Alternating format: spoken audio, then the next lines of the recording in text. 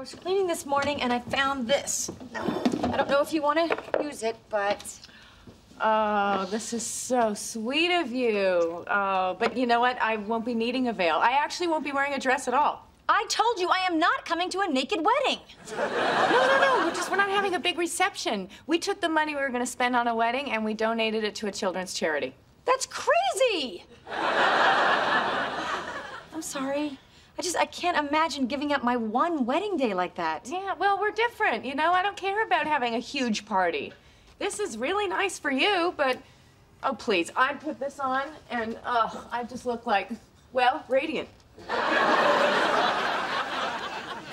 All right, but who cares? You know, I don't need a pretty veil and a fancy dress. That's right. You're making a commitment, and, you know, that's the same whether you do it at the plaza or... where are you going to do it? City Hall. Oh, that sounds nice. No, I was just there for jury duty. They've really spruced that place up. Okay, no, it's okay. It's okay. I've made my decision. What I really want is a great big wedding. Oh, yay! But you already gave all the money to charity. Well, I'll just ask for it back. I don't think you can do that. Why not? This is her wedding day. That's way more important than some stupid kids. That's sweet, honey, but save something for the adoption lady.